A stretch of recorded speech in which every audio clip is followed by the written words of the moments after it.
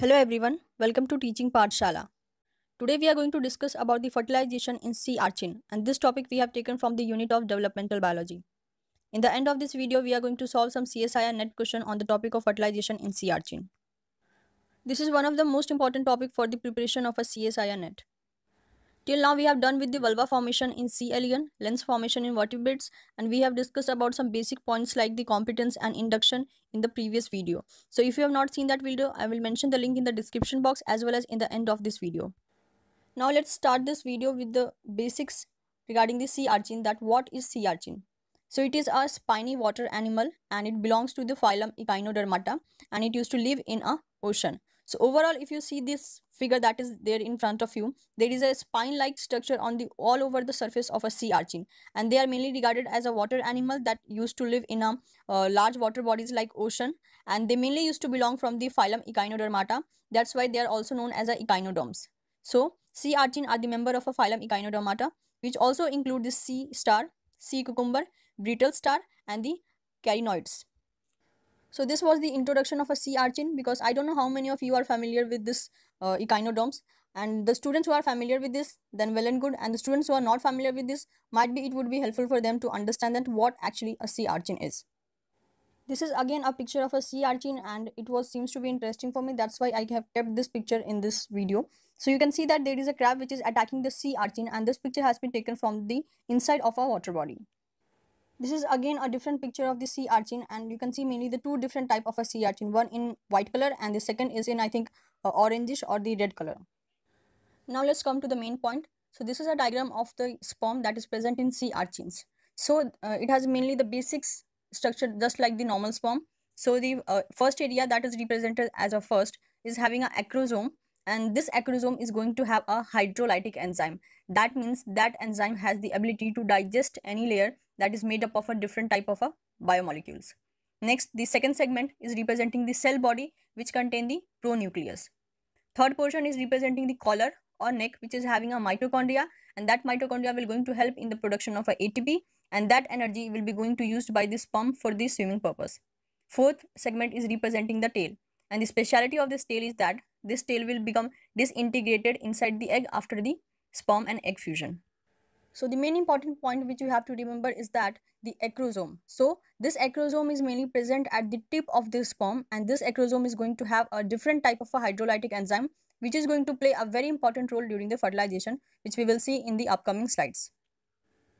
The next topic is the egg of sea urchin. So till now we have seen the structure of a sperm. Now it's a turn for the egg. So if you see the structure, the outermost layer is known as the jelly coat or the egg jelly. And the nature of this egg jelly is that it used to made up of a sugar and NAG. NAG means, the full form of a NAG is the N-acetyl glucosamine. So its nature is mainly made up of a sugar. So outermost layer is the jelly coat, which is mainly used to believe that it used to help in attracting or activating the sperm. The second layer is the VITELLINE membrane, the area which you can see in the shaded portion. So this VITELLINE membrane is equals to the mammalian zona pellucida. So the difference between the egg of mammals and the egg of sea urchin is that instead of zona pellucida, there is a presence of a VITELLINE membrane in sea urchin. So you can say that there is an absence of zona pellucida in sea urchin, and instead of zona pellucida, there is a presence of a VITELLINE membrane. So the function of VITELLINE membrane and zona pellucida is totally equal. The innermost double layer is known as the cell membrane envelope, and it has the lipid bilayer structure. And the most inner part, you can see that there is a small granules present, that is known as the cortical granules. The main point which you have to remember is that there is the most outer covering that is known as the jelly coat or the egg jelly, and the second layer is known as the VITELLINE membrane. So these two properties are totally unique for the sea urchin as compared to the mammals. This is a very basic representation of how the zygote will going to form. So egg is going to come from mother, which is haploid in nature, and the sperm is going to come from father, which is again a haploid in nature. When there is a combination between the sperm and egg, they are going to form a zygote, which is diploid in nature because it is representing a 2N. N is coming from father and another N is coming from mother, and both after the combination is going to form a 2N, that is going to give rise to a zygote.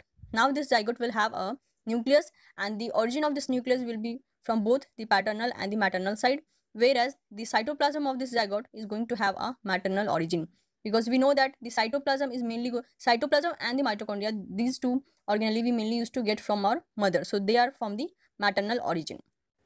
This is the life cycle of sea urchin, that how from a 60 cell stage it is going to grow into a adult sea urchin.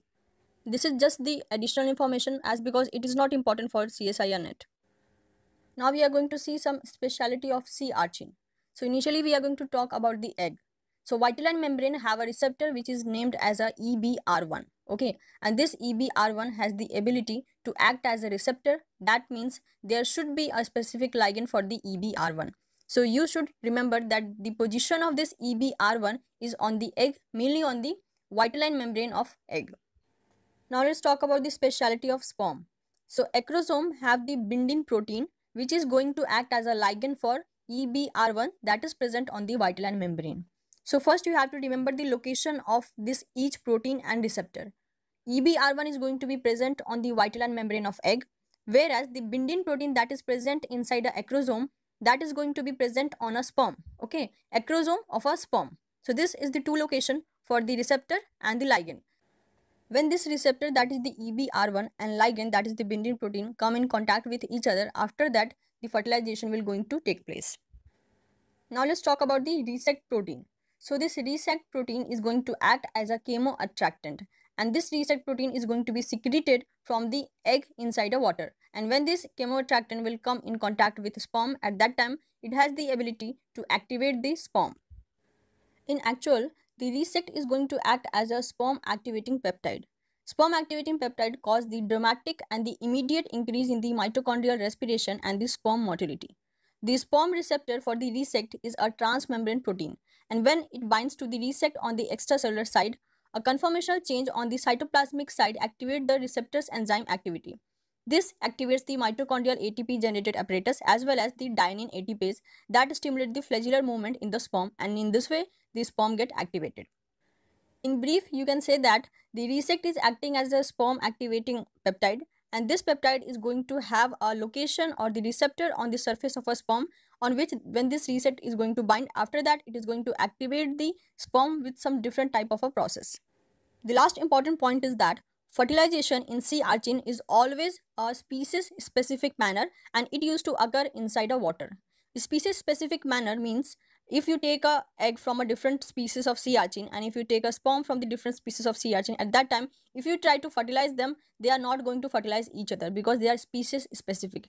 If you suppose that there is a sea urchin S1 and the sea urchin S2, if you are going to combine the egg and sperm of these two sea urchin, they are not going to show a fertilization event. Okay, the egg and the sperm should be from the same species of sea urchin, then only there will be the occurrence of fertilization. That is why this point is very important, because this is a rule of this fertilization in the sea urchin, that the egg and the sperm should be from the same species, then only there will be the occurrence of a fertilization.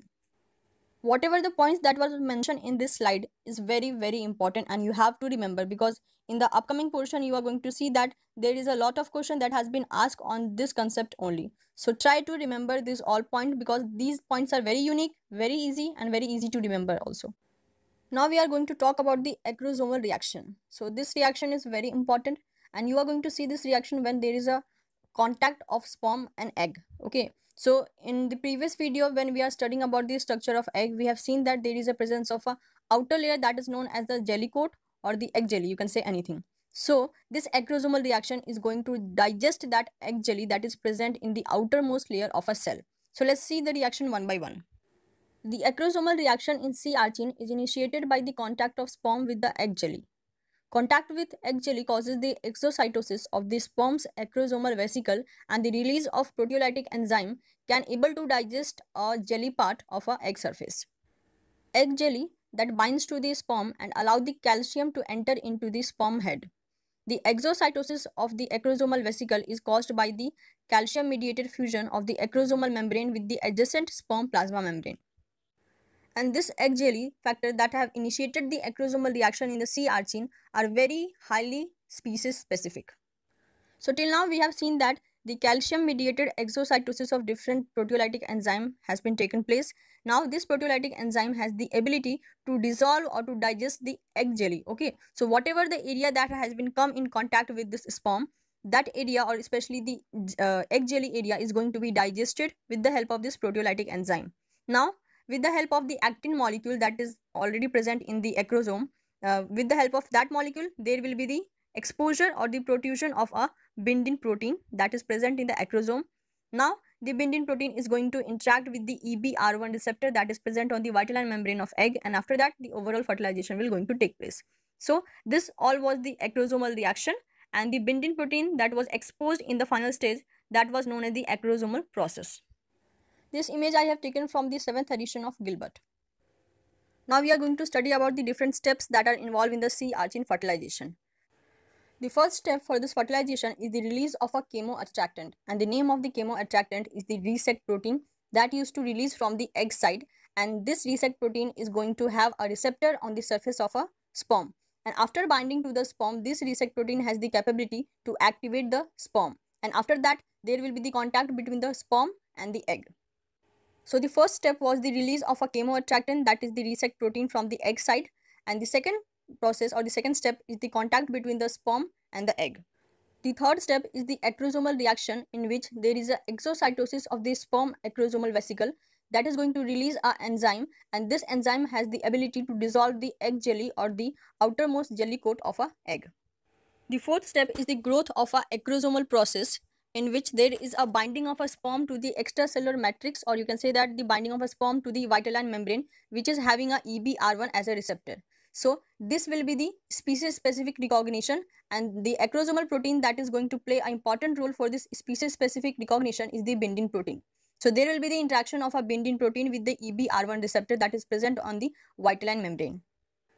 This binding of bindin and ERB1 receptor is going to create a passage for the sperm through this extracellular matrix, and finally it will going to lead in the fusion of a egg and sperm cell membrane. The last step is the entry of a sperm inside a egg, and then there will be the occurrence of a prevention of a polyspermy, and finally the fertilization will going to take place. In the upcoming video, we will discuss about the prevention of a polyspermy, but in this video we are only going to talk about the fertilization event in sea urchin. I hope each and every step of this fertilization is now clear. The first will be the release of a chemoattractant, then there will be the contact between the egg and the sperm, then the acrosomal reaction and the growth of the acrosomal process is going to take place. Finally, there will be the binding between the ligand and receptor. After that, there will be the occurrence of a fusion between the cell membrane of sperm and the egg, and finally there will be the entry of a sperm. You have to remember this step in a sequential manner, that which step is going to occur at the first and which step is going to occur in the last. I have written all the steps that is involved in the sea urchin fertilization.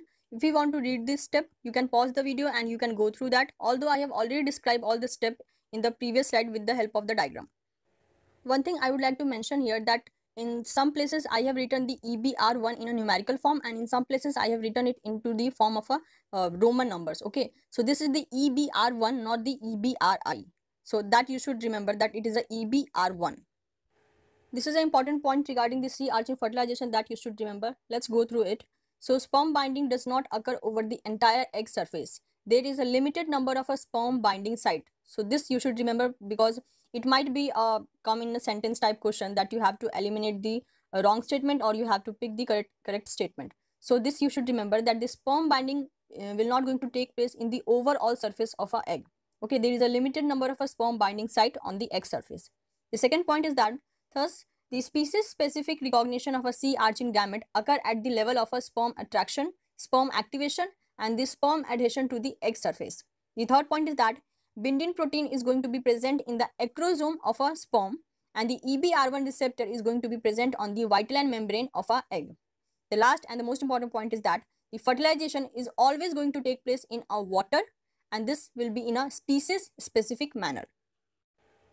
Now let's take one question from CSIR-NET 2011 June. In case of sea urchin, which of the following is the correct sequence of event that is to take place during the interaction of a sperm and egg? So you have to arrange whatever the option they have given, you have to choose the correct arrangement of an event. Okay, so I'm not going to go through all the options, because if we know the correct answer, there is no need to waste time in other options. Okay, so first we know that there is a secretion of a chemoattractant. Okay, so this is the first step. Second step, we know that there is a contact between the sperm and egg. Third step is the exocytosis of a sperm acrosomal vesicle that is going to release a different kind of a proteolytic enzyme. The fourth step is the binding of a sperm to the extracellular matrix, which is also known as a VITELLINE membrane, in which there will be the interaction of the EBR1 and bindin protein. After that, there will be the creation of a passage for the sperm through which a sperm is going to travel inside an egg. And last will be the fusion of an egg and a sperm cell membrane. So if we go through all the different options that has been given, we can say that the first option is the correct answer, which is indicating a sequence like the chemoattraction of a sperm to the egg by a soluble molecule secreted by an egg. Second process is the exocytosis of a sperm acrosomal vesicle to release its enzyme. Third process, binding of the sperm to the extracellular matrix of the egg. Fourth process, passage of the sperm through the extracellular matrix. Fifth is the fusion of an egg and sperm cell membrane. So this option is totally correct because whatever the sequence they have made, it is totally correct. It is following the correct sequence event. If you see the B option, in the second line, they have written that after the chemoattraction, there will be the occurrence of a binding of a sperm to the extracellular matrix. So this option is totally wrong because after the chemoattraction, there will be the contact between the sperm and egg, and there will be the occurrence of a acrosomal reaction. So the option B is totally wrong.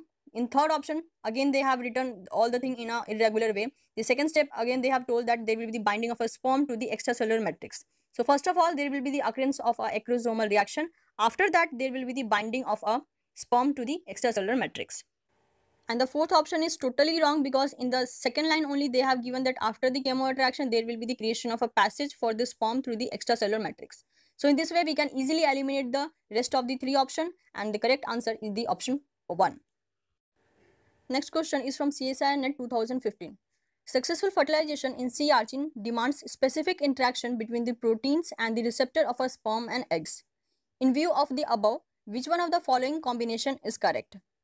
So the first option is the BINDIN in the acrosomes and BINDIN receptor on the egg VITELLINE membrane. So this option seems to be correct because BINDIN is obviously present on the acrosome, whereas the BINDIN receptor, that is the EBR1, is going to be present in our egg VITELLINE membrane. But somehow we have to eliminate the rest of the option. So let's see.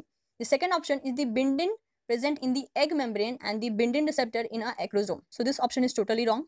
Third option is resect on the egg jelly and the BINDIN on a sperm membrane. So first of all, the species-specific recognition will always going to take place due to the BINDIN protein and EBR1 receptor. So there is no involvement of a resect in the species-specific binding. Resect is only used as a chemoattractant to attract the sperm towards the egg. The fourth option is proteasome on an egg membrane and the complex sugar on the sperm membrane. So this is totally wrong because mainly the proteasomes used to present on the sperm, which is going to act as a proteolytic enzyme. So this option has like no meaning. So the correct option is the option 1, that is BINDIN used to present in a acrosome, and the BINDIN receptor, that is the EBR1, is going to present on the egg VITELLINE membrane. With this, we have completed the topic of fertilization in sea urchin, and in the next video we are going to discuss about the polyspermy prevention in the sea urchin.